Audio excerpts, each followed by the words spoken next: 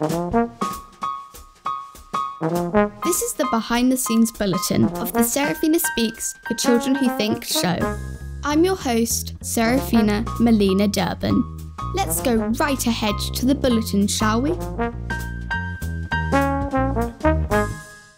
Hey, it's Seraphina, back with the Behind the Scenes Bulletin. I found it fascinating to research and think about being happy to be different. Looking up how sheep behave and learning about herd mentality is great. All through recording the On Being Happy to Be Different episode, I wanted to raise the subject of being neurodiverse and links between difference, happiness, and this. But something in me stopped me doing that. A small voice got loud in my head and said this: Seraphina, don't go on about being neurodiverse again. You'll bore people. They don't want to hear about that.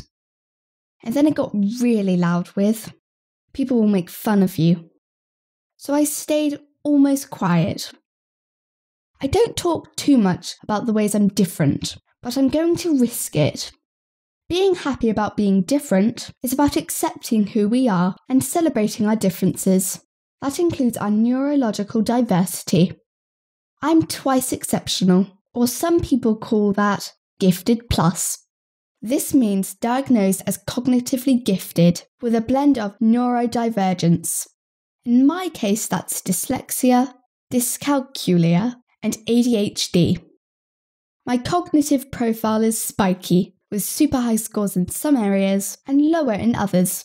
I'm registered disabled, but telling you this information feels exposing. Being able to be ourselves is so important to our happiness.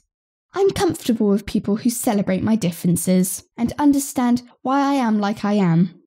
These people focus on strength-based strategies to make sure my complex makeup is supported. I'm comfortable in my skin, and that includes about my neurodiversity. But that's different than outing myself in detail. I don't retain information easily. Thank you, short-term memory challenges. In order to read well, I need quite a lot of time to process things. I look at words, have to translate them off the page or screen, and then I can say them out loud. I make hilarious and sometimes worrying mistakes with my reading. For instance, signs on roads are hard for me, so daily life is tricky. My triplet brothers both read at adult levels. We know as we did tests last year. I adjust my expectations about the things I'm good at and accept that my differences are gifts. Just like Isadora said in the main episode, we need to learn to see our vulnerabilities as our unique qualities. It's these that mean we bring something that no one else can. It makes me sad that our world isn't always accepting of those of us who are neurodiverse. The belief that neurotypical people are the norm is misleading and foolish in my opinion. Because of this and the way that we are treated, neurodiverse people quite often suffer with low confidence and can find it hard to be at peace. When society recognises and values diverse ways of thinking and processing information, it creates an environment where neurodiverse individuals can be comfortable expressing our authentic selves. We deserve happiness and to be fully at peace with who we are. It makes me really sad that we don't appreciate neurodiverse people. I hope there's a message here for you in this behind the scenes episode.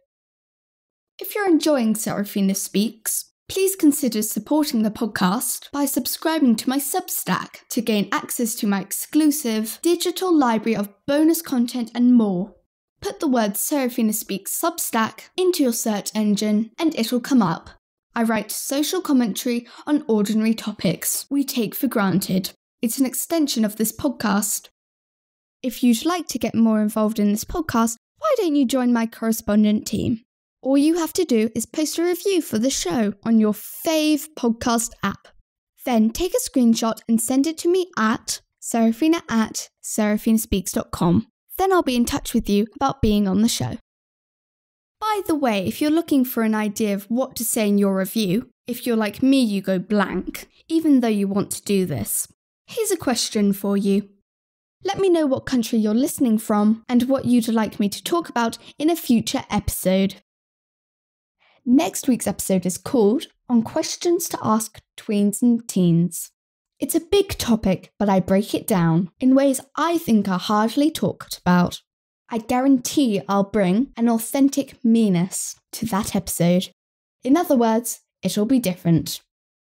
Thanks for listening, everyone. Remember to tell your friends, family and teachers to listen into if you think they'll enjoy the show.